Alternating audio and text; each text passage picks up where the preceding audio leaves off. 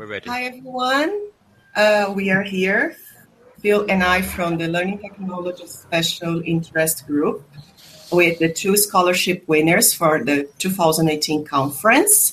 We've got Elisa and Julia, and we are going to get to know more about their projects and their work, okay? Welcome, everyone. Hello. Hi there.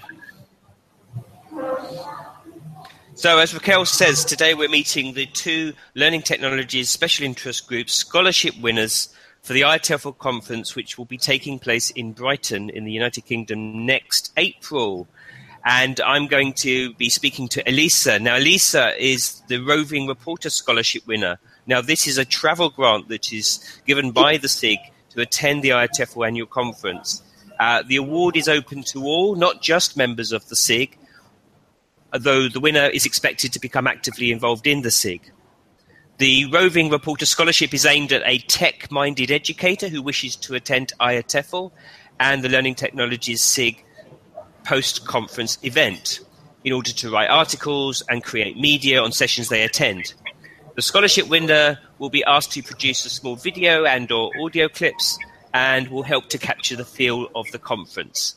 Last year's winner for this travel grant was awarded to Will Leong, who came from Hong Kong.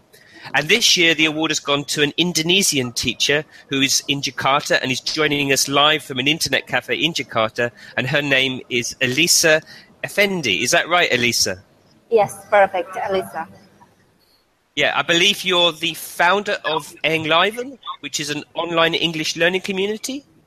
Yes, Engliven, yes. I say it Engliven. Engliven, sorry. Yes. Engliven, right. Stands for Enliven Your English, yes. So can I ask you, Elisa, a few questions about winning this grant? First of all, I'm very interested in the market for learning English in your country. So what are the popular ways of learning English using technology in Indonesia these days? Yeah, I think in the Indonesian school context itself, English is a compulsory subject since we were in primary until secondary levels. And however, most of the students who have finished their studies still lack the ability to communicate actively in English.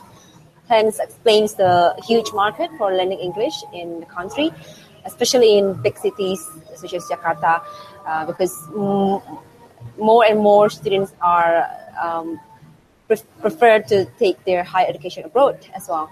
So in terms of technology, I guess the most recent ones have come from e-learning by edtech startups such as Quipper, Edmodo, who have worked with some schools in Indonesia and helped the teachers facilitate the discussion forum online.